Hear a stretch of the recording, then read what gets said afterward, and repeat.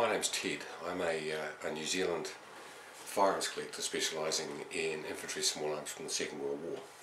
This is something I don't ordinarily do, but I'm going to give a shout out to a young guy that has a channel up on YouTube.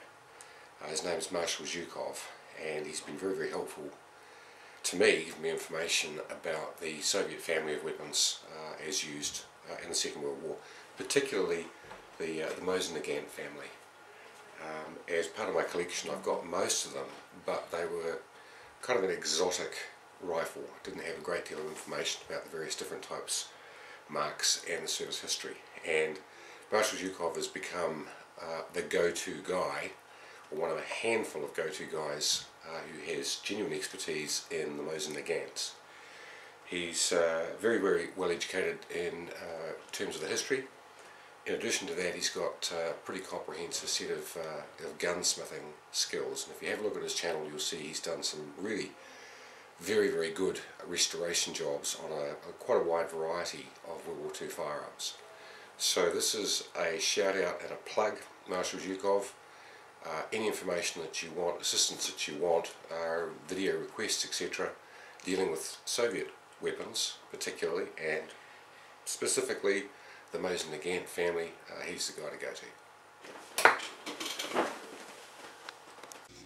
Hello, this is Marshal Zhukov, and here we are together again on YouTube.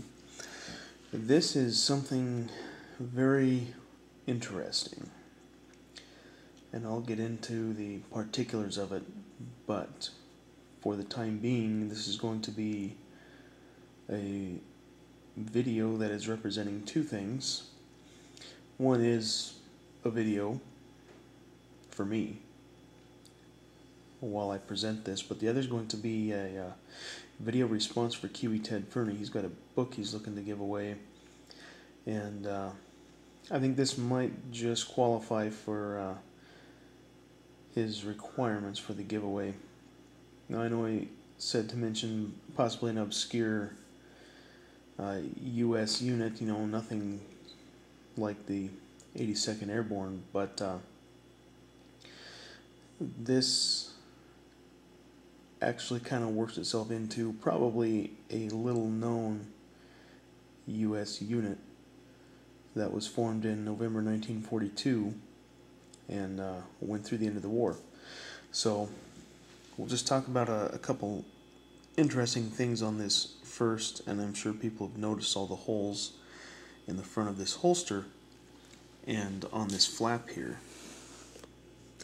As we look closer, those seem to be pretty distinct looking imprints in the leather. And this one here, you can see there's something round that was probably stuck in that hole. And right here we can see a shield type outline. And changing angle a little bit, we can see something circular, looks like also that was there. Now this is a holster I picked up at a gun show, and I was looking through this guy. He had boxes of holsters. Luger holsters. One box was World War II, the other was World War I. So I was looking through the World War II box because I wanted to find a World War II holster for my World War II Luger.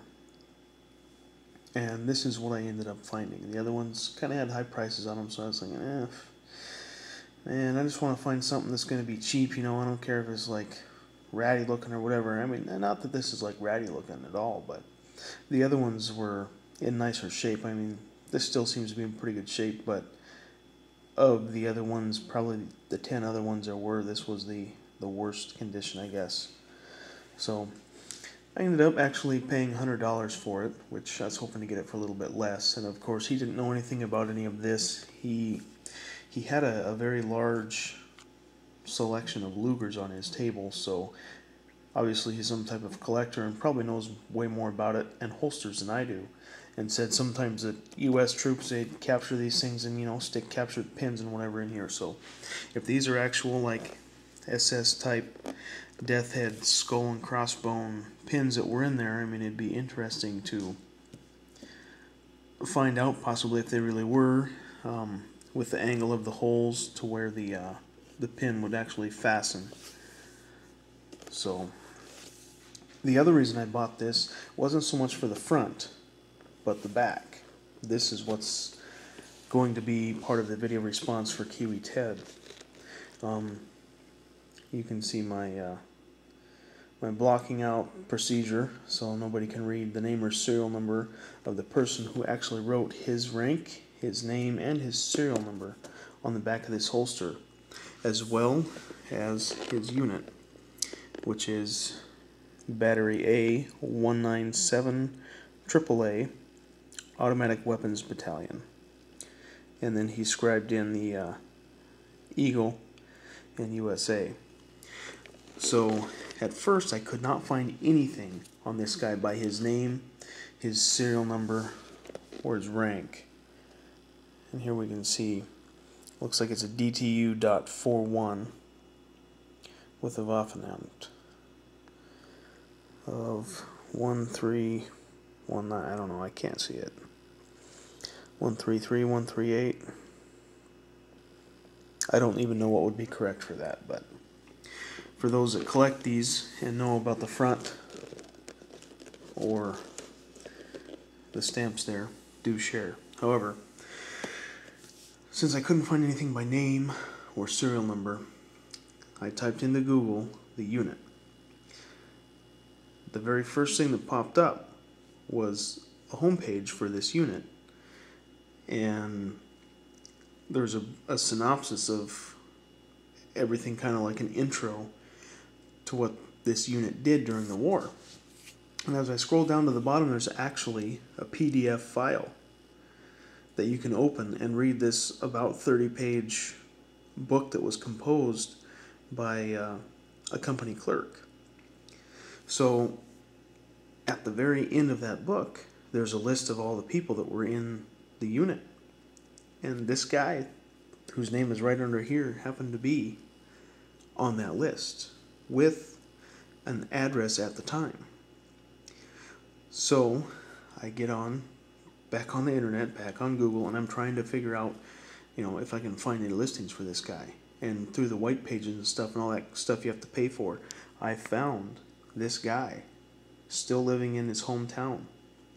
So I called the local information number and said his name into the phone, and they gave me a listing and a phone number. So I actually called this guy, and I was going to wait on this video until I got pictures and stuff from him, and I sent him some pictures of this as well, but I really wanted to put something together that was going to encompass the whole process and everything that I went through and any details that he has of this. But he remembers the holster, he remembers writing everything down on here. He was very surprised when I called him and asked him if he served with the United States Army during World War II, and then read off the last four of his serial number and his whole unit information. I mean, obviously he had to know something was up. And then I said, well, sir, I've got an artifact here from the war that you wrote all of that information on. And then it clicked in his mind. It hit him. He's like, oh, wow. So he was, I was surprised myself, as he's an 85-year-old person. And we talked for about a half hour on the phone. And we've still got some more communicating to do through his daughter via email, as he doesn't do technology, I guess. So I'll put a link to the site of the unit, and anybody that's interested can go through it and look at it. But I mean, they're heavily involved in the Normandy invasion through the rest of the war, going through France and Belgium, Luxembourg, and into Germany. So the information that I did get, he recalled capturing it from a string of Germans that were surrendering near the end of the war. He didn't have any dates or anything. I'm still waiting to hear back on that information.